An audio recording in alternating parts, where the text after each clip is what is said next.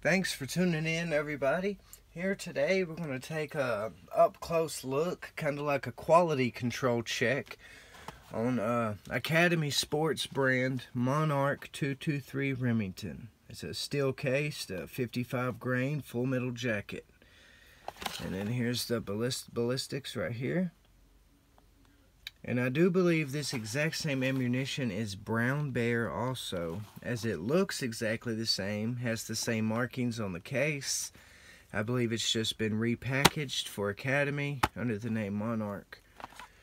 Alright, let's take a good look here at some cases here. You can just kind of see the lacquer coating kind of varies from bullet to bullet there.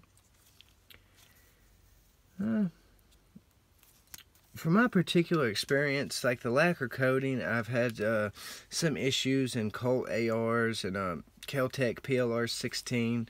Just the lacquer coating overall and stuff doesn't seem to be like the very best. And here you go.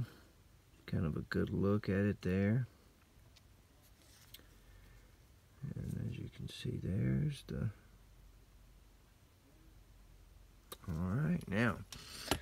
let's kind of get into it here.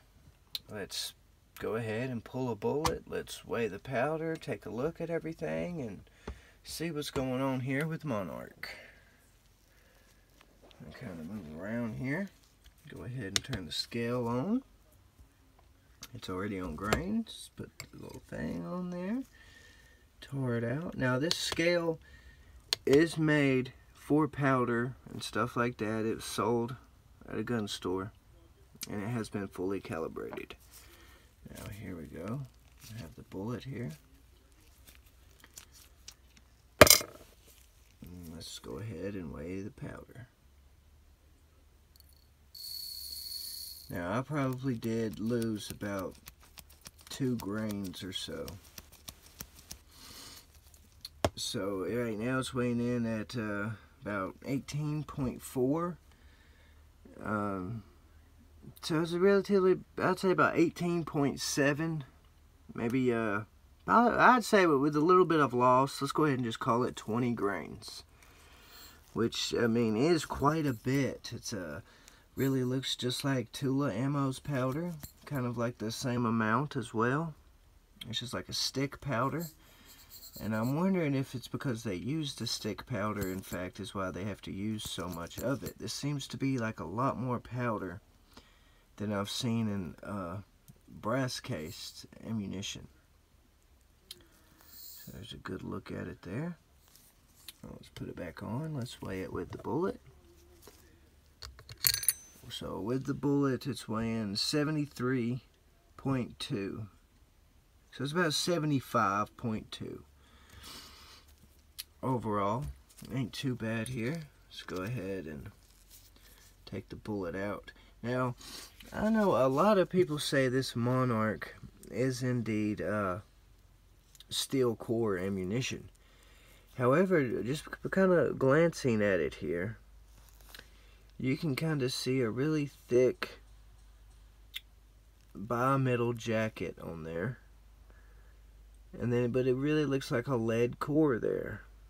It doesn't really have like the best appearance, kind of bad quality control, I've noticed right there at the end. I'm not really sure why it kind of looks like it's been dug into a little bit. But that looks kind of like a little thick bimetal jacket, and that's a lead core. I don't know if maybe halfway through the bullet there's a steel core in it or something. But for just looking at it like this, it's a bimetal jacket with a lead core. It's just like Tula ammo. But a lot of people say this is in fact steel core ammunition. So it might be. So there's kind of a look there. Now let's kind of weigh the bullet by itself. Tore everything out. And the bullet by itself weighs 54.6 grains, which is just slightly under the 55 grains that it's supposed to be. Overall, the bullets, well, that you would see out of the case there is nice. And then when you pull it, you know, you can It looks relatively nice. The end there, it's looks like I had something kind of dig into it or something. Now let's take a look here at the inside of the case, if we can. Can't really see in it that good. It's really dark. But there's the case there from being pulled.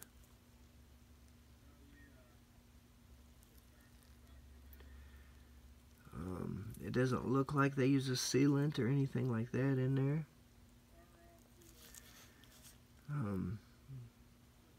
223 rim. And it just, just looks like an average steel case. Kind of really reminds me of a Tula ammo when you take that apart. So there's kind of an in-depth look at the Monarch 223 Remington ammunition. And there it is.